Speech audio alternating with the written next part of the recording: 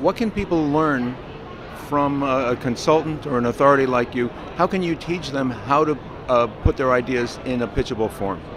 A story is about people and what happens to them.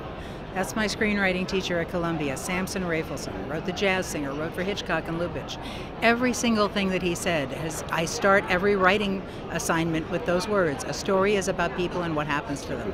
Who are the people? And then what? And then what? And then what? And how does it end? Yeah. How can people get in touch with you if they want to learn from you or maybe acquire one of your books? I have not finished my book yet. Okay. But it's in the works. It's close. And I am the easiest person to find on the internet.